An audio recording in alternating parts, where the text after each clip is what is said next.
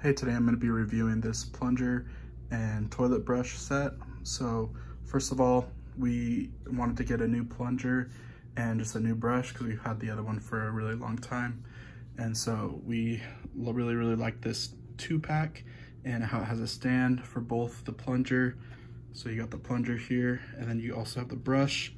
And one of the things that I like about the brush spot is that it actually has like a hole so that the water or whatever will just not be like staying on the brush, because then you'll get that like kind of a moldy smell and everything just from like water staying on like clothes and stuff for a long time, kind of that same type of idea.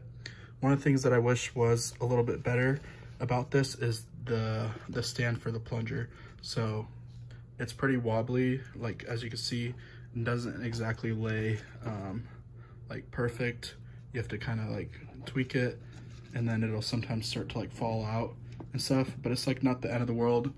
But overall, it just does a good job and we really like it.